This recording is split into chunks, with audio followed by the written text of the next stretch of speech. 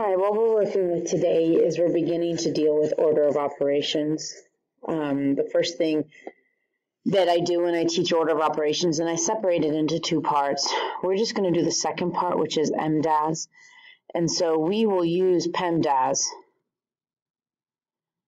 But for today, we're going to focus on just this, these four. We'll deal with the P and the E later, but we need to get a mastery of how to do this other part, because after teaching for years, this is where I see mistakes the most, is on the MDAS. So M stands for multiplication, and D stands for division. The issue with PEMDAS is that everybody thinks that M has to come first because it's first in line here. But really, M and D are together. There's not a letter that represents M and D together. So when you see a multiplication and division, you must go left to right. So you start on the left, and then you do the ones on the right. So that's the big place where people are going to make mistakes. Okay, so why don't we look at a couple examples. So if I have the problem 10 divided by 2 times 3. So I look and see, do I have any multiplying or dividing? And I do. But here's the tricky part. I have to do the one that comes first. And so the one that comes first is right here. I don't do 2 times 3. I have to do the one that comes first on the left. So 10 divided by 2 is 5. Everything that I didn't do, I bring down. And let me actually change colors so that you can see what I'm doing. And now I have a multiplication left. And so 5 times 3 is 15. If you would have done this first, 2 times 3, you would have gotten 10 divided by 6, and you can't do that. So that's why you must go left to right. All right, let's do another example.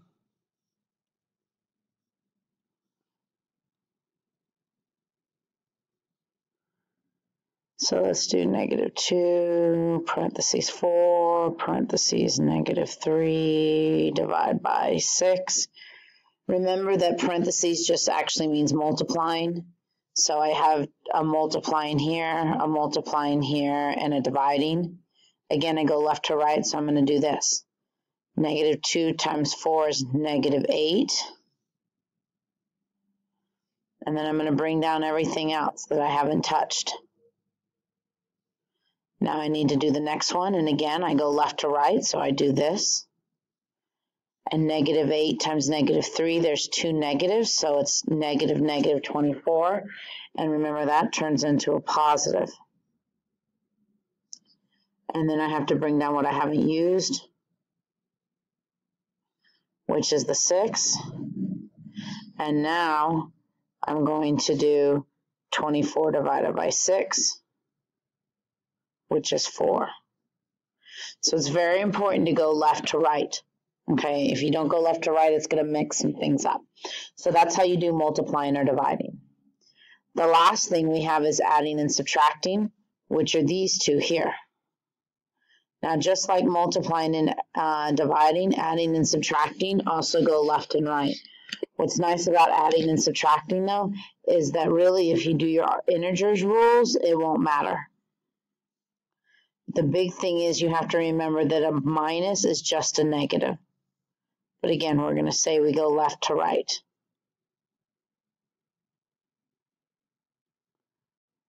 Okay, so let's look at a couple examples. So 5 minus 8 plus 2. So again, I'm going to underline what I'm going to do first. And there's no multiplying, no dividing, so I just start on my left.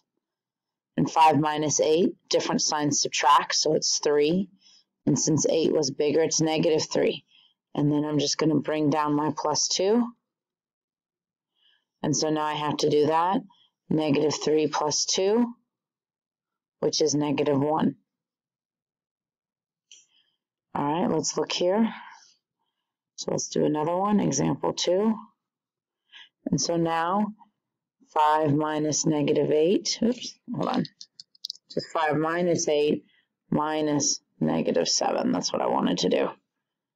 Okay, so again, I start on the left. 5 minus 8 is a negative 3. And here I can go ahead and do this all at once now. I know that they're going to become plus, so I could just write plus 7 there. And now I need to do negative 3 plus 7, which is 4.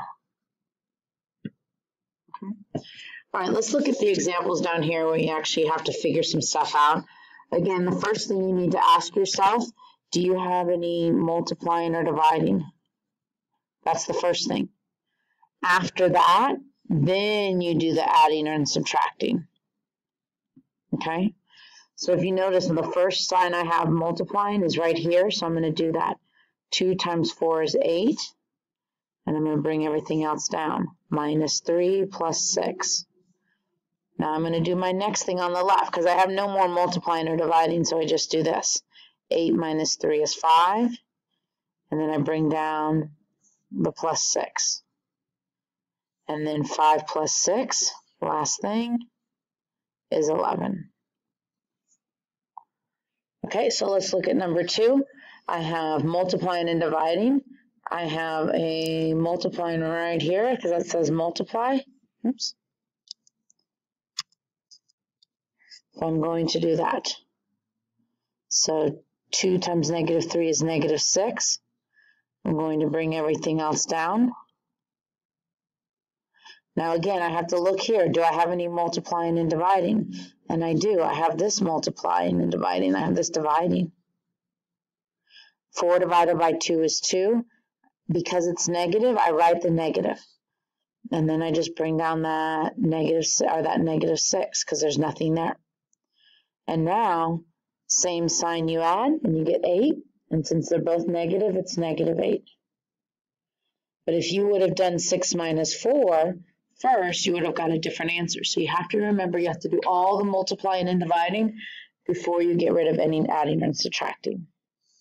All right, last one here. Let's look at this one. The first multiplying I see is right here. And 2 times 3 is 6. And since there's a negative there, I'm going to bring that negative down. And now I'm going to write down everything else that's there. I bring down a 5 and I bring down a plus 4.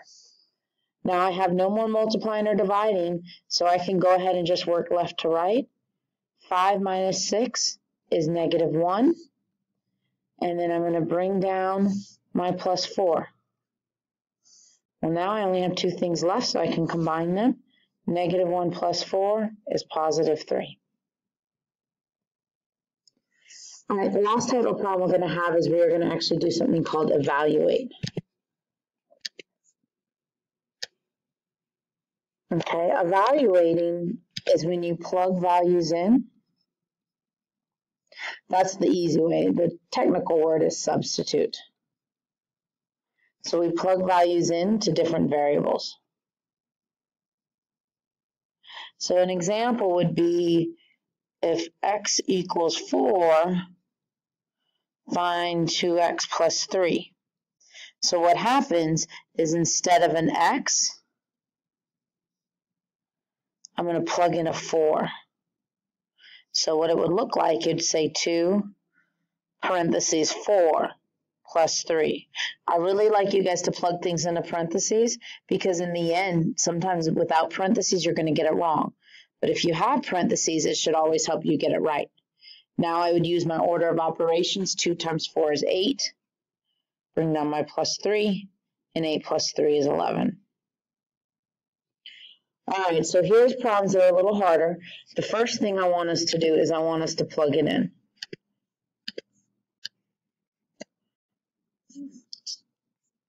Let's see if I can get some space. There we go. Okay, so the first thing I'm going to do is I'm going to plug it in. So instead of an A, I'm going to write 2. Instead of B, I'm going to write a negative 3. And instead of C, I'm going to write a 4. So it'll be 2, negative 3, plus 4. And again, get in the habit of just plugging it into parentheses. Now I need to follow my MDAS. Okay, so do I have any multiplying or dividing? That's right, I have this multiplying here. So 2 times negative 3 is negative 6. Bring down the plus 4. And now I can just combine those. And negative 6 plus 4 is negative 2. So what I'd like you to do is I'd like you to try and plug in 5 and 6. And then from there, we'll see how to simplify them.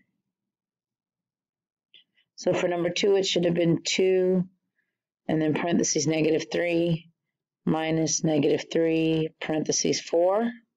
So I have 2 different multiplications. I'm going to do this one first because it's on the left. So I get negative 6, and then I'm just going to bring everything else down. I still have another multiplication. It's right here.